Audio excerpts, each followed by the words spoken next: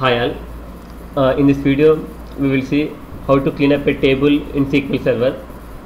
In SQL Server, whenever we have huge amount of data, nothing but billions of data in a table, where there is no maintenance window in production servers, it is very hard to clean up the data. So in SQL Server we have few SQL tricks that we can apply while cleaning up data, so that we can minimize the logs that are applying on the table while doing cleanups. So here if you see, we have an environment where we have a table with millions of records, absolute records, that we need to remove without impacting any business when there is no any maintenance window. So as I said, we have few SQL tricks that we can apply to delete the data where we have a primary key. So here see, just assume there are 400 million records in a table with 330 millions of absolute records. So just here I am taking an example with a table, event table, with the details event ID as a primary key, and other details event status ID, duration, close date. So here event ID is a primary key and identity column. For each and every record, the ID will be incremented, auto incremented by 1. Means suppose for first 10 records are nothing but very oldest records in the table. So here, as event ID is a identity column with a primary key constraint, it's always increases the value for each and every insert in the table. So when we have millions of records in our table, if we delete the data and a column that does not have any constraints, it takes huge amount of time. So if you see the delete statement here, I have written delete from event where event close date is less than the particular date, whatever the date. So just assume this date will have the nothing but the date less than will have the records that we need to delete.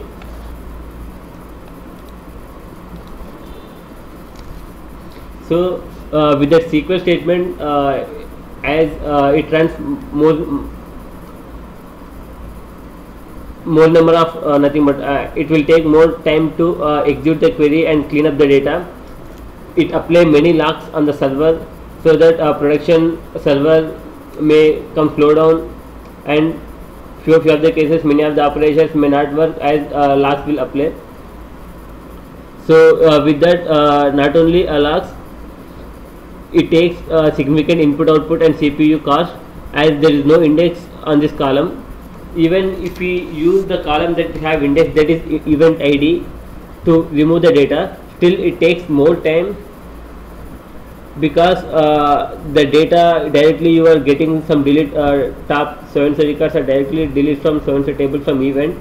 Directly it will apply the logs on complete table. It takes the table completely will be logged, and none of the production operation will be work on this table, and all the operations went on hold. So to perform this, just I will show you an example where I have a table, event table. Now here I am inserting just 1 million records into this event table.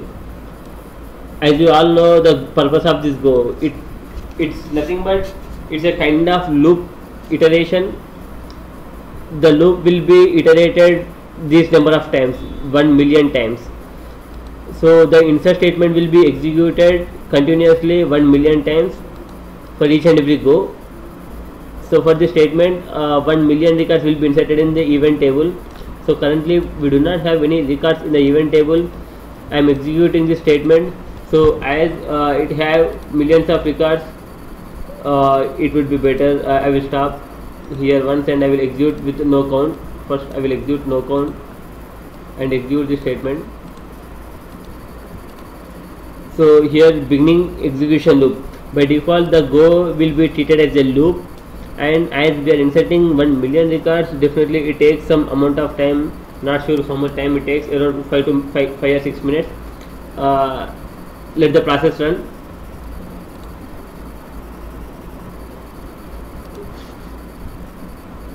So once we have the data on the SQL Server table, we have two options. So this is the event closed and deletion operation and event close date, where we do not have any constraints, definitely takes more time, and it will completely lock the table. It will apply exclusive lock on the table, and the table will go on in lock mode. Even if you use just delete from event table directly, it will use the event ID primary key constraint. Then also the complete lock will be applied, but the delete operation may be little fast.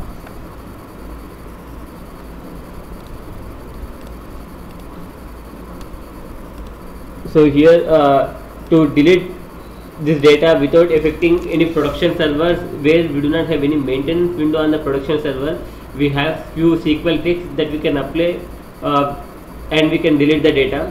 So here we have I have written 3 steps. One is to create a view to force row deletion by order by primary key, and another one is creating a store procedure and looping the store procedures continuously by deleting a small number of records in each and every single batch, nothing but executing the procedure to delete a records in a batch mode. In each and every batch we can configure to delete some 1000 or 2000, 3000 records. And another one is setting up a SQL job. The job is continuously executing on production, that the non-stop execution means in each and every execution the job will delete the configured number of records, that nothing but 2000 or 3000 records will be deleted in each and every run. So here what we do is we will get the oldest 2000 records or any other 3000 records, and we will get those records into a view and will delete those records, so that whatever the 2000 or 3000 records stored in the pages, those pages records will be occupied by this view. Whenever you run this query, those only pages will be get logged and the records will be deleted. For the any other new records, those will be inserted as the primary key constraint and event ID, and that is identity column. All the columns will be all the records will be inserted with the new identity column, and those will be stored into the new pages. So here as I said in our first step, creating a view. Suppose creating a view, here I am selecting a top 2000 rows, that to order by primary key identity key column. So and in this view if you see the target of this view is nothing but a delete statement, and in this view I have taken order by class. The order by ensures the rows are the oldest for the delete to follow, and lets us add an order by to delete. So nothing but, so here in a view I am selecting top 2000 records by order by event ID without creating a view. If you directly run a delete statement where using an order by, it won't work. Nothing but delete won't accept order by class. So that is what I stated here. Oldest order by to a delete something SQL will not allow. So that's why I am taking a view where I am selecting the top 2000 records order by event ID. This view will be fetch this top 2000 records. Now after fetching those 2000 records, I will pass these 2000 records in a batch phase to delete the records in the procedure that I am going to create. So in my procedure I will create these 2000 records in each and every batch. So here I am not increasing this batch size, the record that I want to delete in a single batch, because if I increase this batch size, it may there are more number of chances to increase the locks, or it throw lock escalations, and so the amount of time, nothing but the period of time where the exclusive locks applied might be increased. So that's why I want to reduce this batch size. And other thing is, so based on my business, nothing but in my example I am going to delete the records which are older than 6 days. That is what this event close date is representing. So here the loop code, as I said, the loop will continuously repeated by deleting the 2000 records in each and every step. This continues until all the table rows are deleted that are less than the maximum value. So now I will show the procedure that I have written.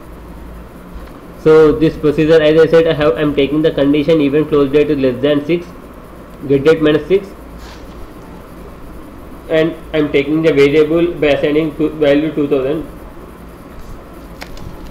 Here this value should be equal to the value that we are capturing the records to the view, because what I'm doing in my next step is I'm getting the count of the records that I want to delete from the event table.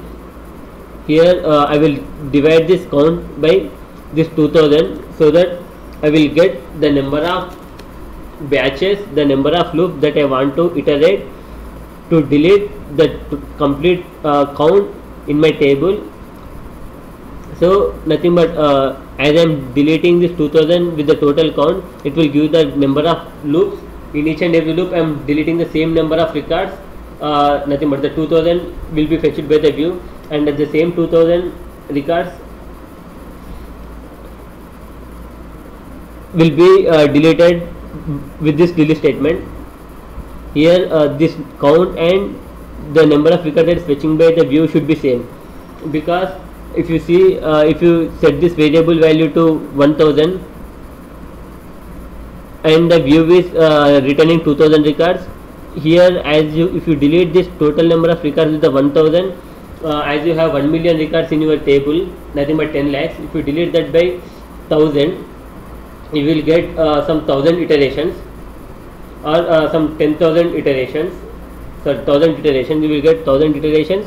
In the 1000 iterations you are planning to delete 2000 records. So with that, before that 1000 iterations only, that complete table data will be get deleted, because in each and every run we are deleting 2000 records. With that 1000 iterations it comes to 2 million records, but in our table we have a single 1 million records. So that's why the count should be same as the view that is returning the records, nothing but the count that we are dividing with the table count and giving the loops. Okay, so here directly I'm writing the delete statement. It will delete the complete records from that view, and the same I'm going to the next loop here. So in the third step I am creating a SQL job.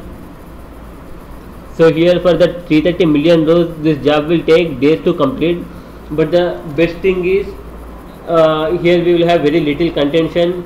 Even if we run cleanup jobs right to the busiest processing window without any issues, we can run it. So I am showing the code now again. So here the job completed. Now we have 1 million records in our table. Around just now I interrupted the job and again I ran, right? So that's why I am seeing more number of records than 1 million.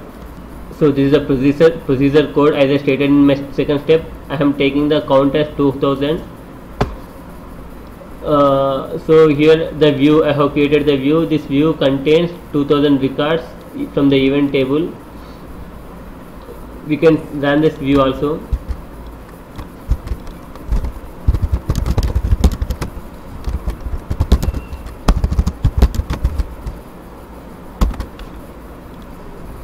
So it's give 2000 records. 2000 records. So in my from this event table it will give the complete count. So whatever the records I want to delete, okay, and this is the variable 2000. So by it will get the count, whatever the count I am getting here. I am dividing this count with 2000, so that I will get the number of loops. Here if you want you can see the loops. I will run this query manually. See, you can get the number of loops that you will get. So you will get 505 loops. Okay, so for this 505 loops, the complete table data will get deleted. Now I am executing this, I am altering this procedure code. I am executing this procedure. This procedure ran for 36 seconds and deleted complete table data with available iterations.